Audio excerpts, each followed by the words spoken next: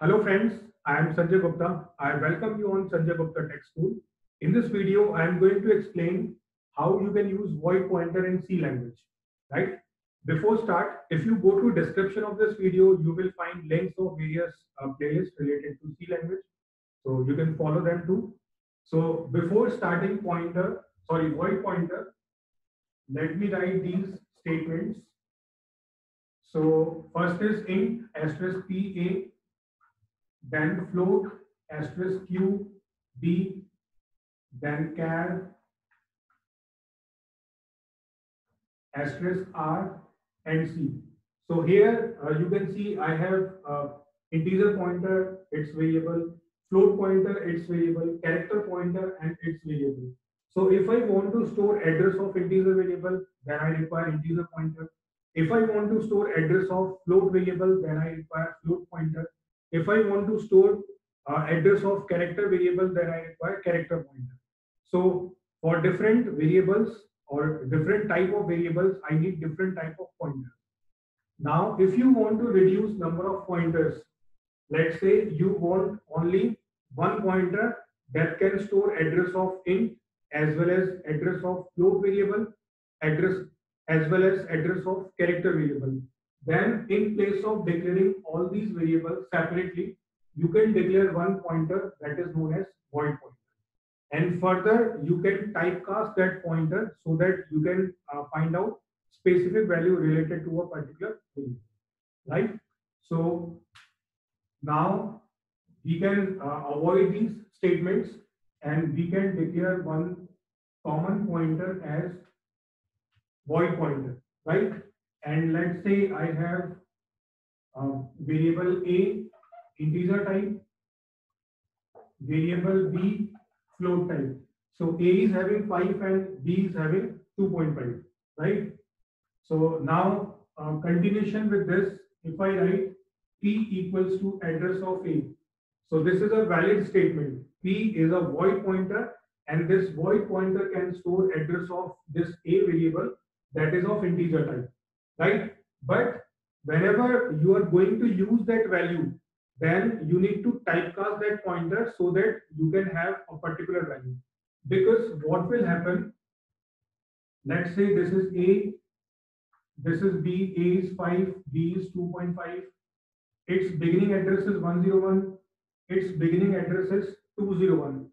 And let's say this is P, which is having beginning address as 101.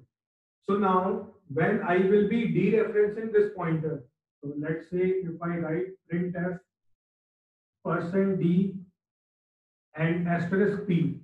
So p is having 101 and if I write asterisk in front of this, so asterisk means value at address, address is 101.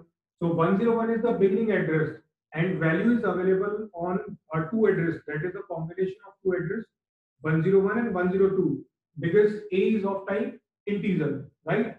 Now P don't know its type because it is void type, so it don't know its specific data type. So it is unable to identify how many bytes or how many address it has to dereference because right now it is having address of A. If it is having address of B, then beginning address will be 201. So P will be having 201. And if we write asterisk 201, so this time we need to dereference 4 bytes because B is of type float, right? So for this reason, type of pointer becomes important. So to reduce number of pointer, we use void pointer. But now for calculation purpose, again, we need to typecast that void pointer into a specific type. So before writing this, I need to write this int pointer and then p. So I am typecasting p with integer pointer. And now I need to write this asterisk. So first p will be converted into integer pointer and then it will be dereferenced with this asterisk. So it will identify value at address. So now p knows its data type and I belongs to integer pointer. So how many byte it will process? 2 bytes. So output of this will be 5.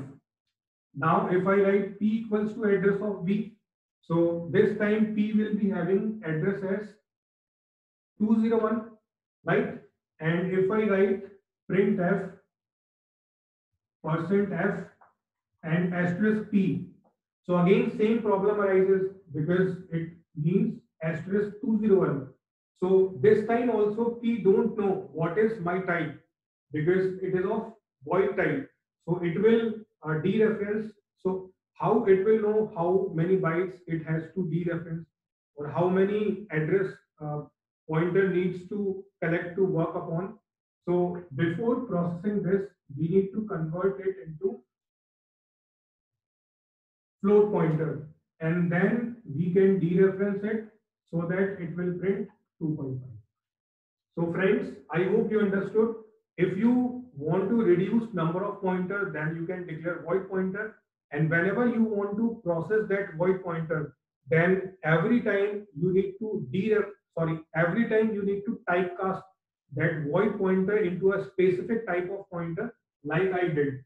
And then only you will be having a proper value. Otherwise, that outcome will be a garbage value and your process will show you incorrect results. So use void pointer, but don't forget to typecast it so that you will be having the correct output. So I hope you understood how we can replace integer pointer, float pointer, and character pointer with void pointer. And then further we need to typecast it so that we can use it properly. So I hope you understood whatever I explained in this video.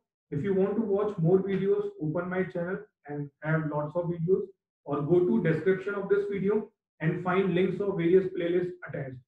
So thank you for watching this video.